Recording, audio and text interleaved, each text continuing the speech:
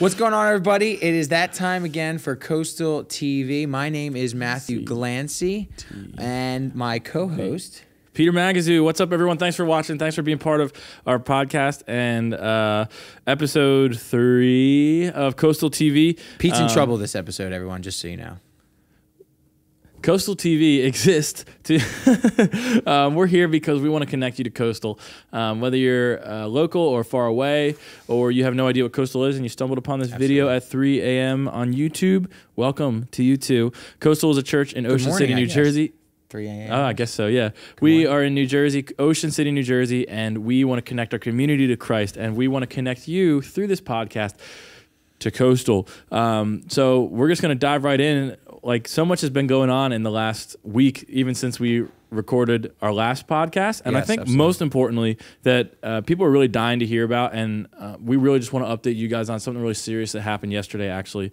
The Eagles won, and they beat the Giants, and it was a close game. And I was personally really concerned with Carson Wentz not being in and Nick Foles having to step up, but I was really happy Five touchdowns? Four, I think. Four I think he had 4 touchdowns. Okay. I was really happy to see him throw those 4 touchdowns. It spoke to me. On a deeper level. Yeah. I'm just saying, guys, like, you know, I think it's biblical that everyone who believes in God should be an Eagles fan, because in Isaiah it says on the backs of wings, like wings Eagles. Of Eagles. Yeah, I don't really I don't hear any mention of anybody else like so that. So if you're a Giants fan, we apologize. I mean, actually, it was a really good game. The Giants really hung in there. But most importantly, David had to kill a giant. Giants are against God. Anyway, continue. So making my point that was cool to biblically. watch. And Matt, what's going on this weekend at Coastal? Oh, so yeah, this weekend. I don't know if you guys got to see the sing off, but if you don't know by now, I love Christmas. Okay, I love Christmas music. I love Christmas time. I don't. I love cookies and milk. I like cookies and milk, especially Christmas time, because there's like cookie swaps and stuff. It's just crazy. There's mad cookies everywhere, at least in my life. I don't know about yours, Pete. But anyway, so very exciting, though, which obviously is the most exciting thing of this year, and that is the birth of Jesus. That's what we celebrate here at Coastal and across America. I mean, that without Christ, there is no Christmas. So wouldn't be here. What's really cool is 4 and 6 p.m. this Sunday. Actually, I got to make sure I don't get that right, because Christmas is on a Monday. That's crazy. So Christmas Eve service here at Coastal, 4 o'clock and 6 o'clock. I always love Christmas Eve services. It's like, I don't know, it's set apart in a sense. Does that make sense? Like, I don't know, you go to church on Sunday, yeah, absolutely. But I think, like, at Christmas Eve, you have that opportunity where people are coming to church that don't typically come to church. That's true. The Creasters. The Creasters. Yeah. Christmas Shout out and to the Easters. Creasters. Yeah. So I just think it's such an opportunity, because I believe everybody is at such a heightened sensitivity this time of year to, like, I was at Wendy's, all right, for instance. I was at Wendy's the other day, and literally I'm sitting there eating, and 5 songs play by, and I realized every song had to do with Jesus. Huh. And I was like, dude, I'm at Wendy's, like in the middle of town. That's cool. And I'm like, this is the First Noel, Away in a Manger, Silent Night, whatever. And they're all talking about Jesus. So I'm like, this is kind of a cool time to talk to other people about That's Jesus, pretty interesting. You know? Speaking of music, like, what have you been listening to lately that has really been speaking to you? Or maybe it's a song we do at Coastal. Maybe it's something that you've just been jamming to on the side. Like, what have you been listening to? Okay, so actually, I think last week you played a song, Hillsong's rendition of Joy to the World. Yeah. I think it was, right? Yesterday. And at first I was like, Joy to the World. I'm singing, and all of a sudden I was like, whoa, it changed up there. It's a little different. We will sing joy. Yeah. And at first, I'll be honest, like, the person in me that likes traditional Christmas music was like, I don't know if I like that. I don't like traditional. But then guess what happened? So I'm driving in my car, and it comes on the radio, and I just start jamming to it. And I'm like, I love this song. And it's just interesting how, like, your first taste of a song is not typically what you think about later. Right. And, like, now it's, like, on my playlist, and I'm jamming to it. And then shout out to Josh Garrell's Christmas album. If you haven't listened to it, I don't know how new it is, but it should be. It's last Christmas it came out, but it should be playing constantly whenever you need Christmas music, because it's amazing. That's cool. I've been listening to There's a Cloud by Elevation Worship. We just did that one in service last week, and it was like way more powerful than normal, and I'll explain why in a minute. The song I'm really listening to, I basically listen to this song all the time. Scandal of Grace by Hillsong United came out on the Zion album in 2011 or 2012, and I love that song from the start, but they redid it. They went to Israel, actually, and they redid all of their songs, like acoustically or in different versions, off of their Empires/Zion album, and they have this version of Scandal of Grace on the album called Of Dirt and Grace. That's kind of confusing. But it's such a beautiful song talking about how God, like, it's scandalous. The Bible even says, like, I forget what the actual Greek word is, but it's like, it means scandalous, the grace absolutely. That God shows us.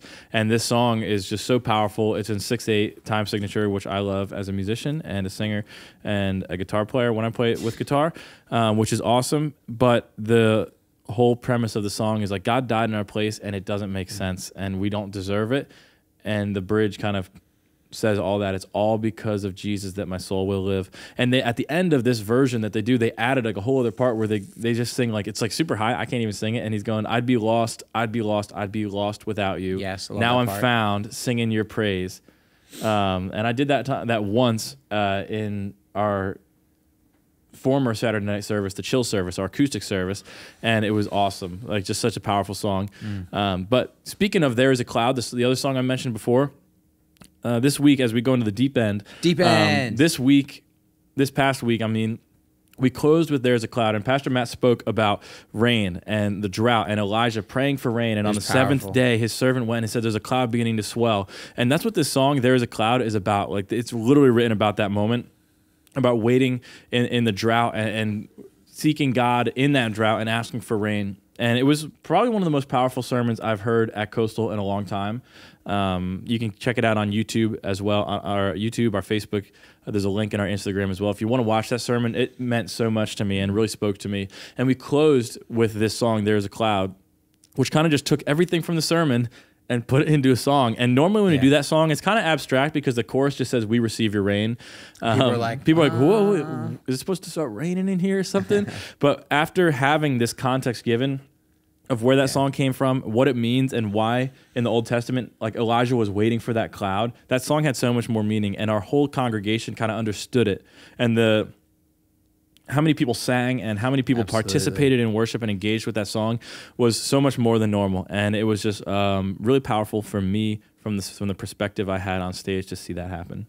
Yeah, it's interesting that you say that, because as I'm thinking, before I even get into my deep end part, I think that sometimes that's what happens in the church today. Like, when we hear a song that might be new to our ears, typically we just gauge it on preference right away. Right. And it's like, I don't know if I prefer the way that sounds, right? Like, I felt like I felt like I did the same thing with Joy to the World, right? Like, I don't know if I prefer it that way. But what's so powerful about a song like There Is a Cloud, where some people might say, I don't know if I prefer that, and then you hear the meaning behind it. Right. I mean, to me, sometimes I would challenge anyone out there, like, if you're struggling to listen to new music for any reason, especially when it comes to worship music, stuff that's being sung in church, and you're like, man, this is a struggle for me, I don't know.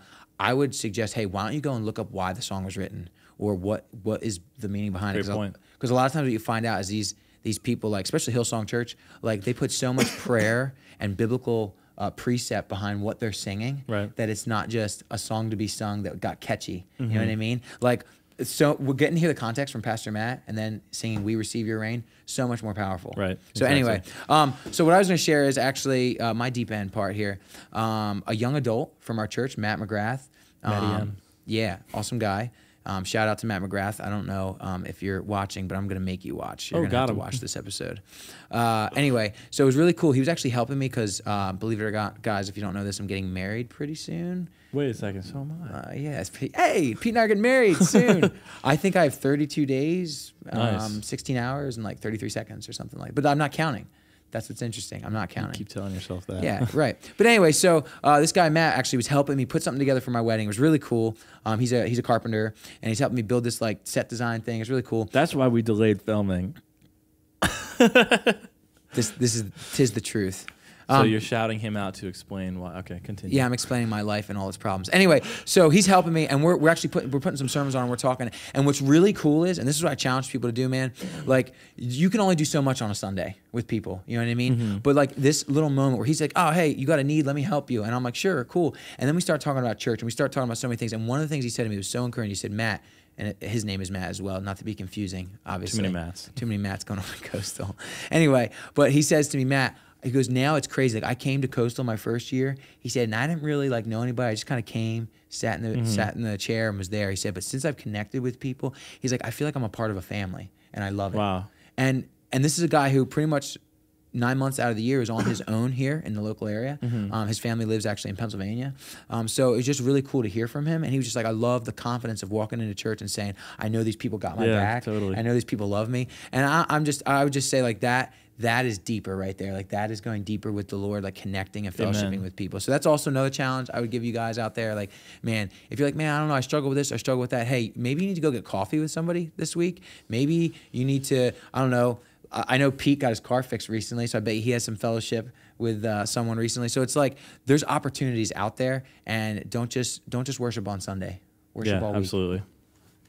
So, bum. Now's the time for the super awesome, amazing, la challenge punishment for Pete Magazoo. Pete, are you ready? Yay. I'm ready. I'm excited. So, here we go. All right, let's go. Explain what's going on. So, we are headed to Ocean City High School right now because Pete lost the super amazing, awesome, spectacular, whatever challenge. Yeah, he's getting ready to sing a few Christmas songs outside of the school dressed in a sweatshirt that says Gangsta Rapper, I'm pretty sure, and a nice elf hat.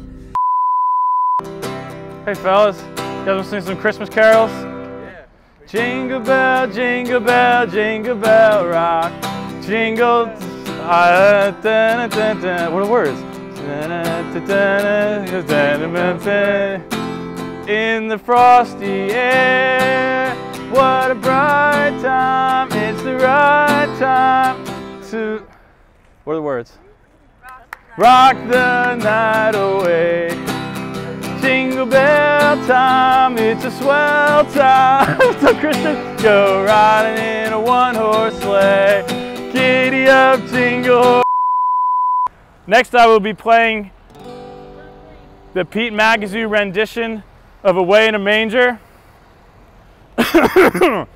Oh, away in a manger, no crib for a bed, the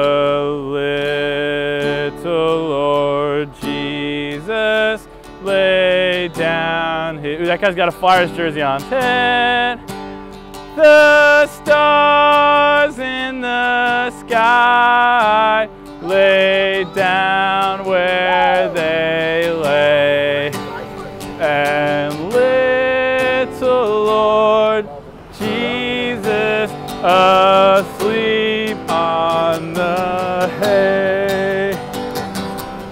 The first Noel, the angel did sing on a cold winter night, that something else went Noel, no. Go Flyers! Noel, Noel, Noel, born is the King of Israel. Oh, no tip. What the heck? Trying to make a living out here. Silent night.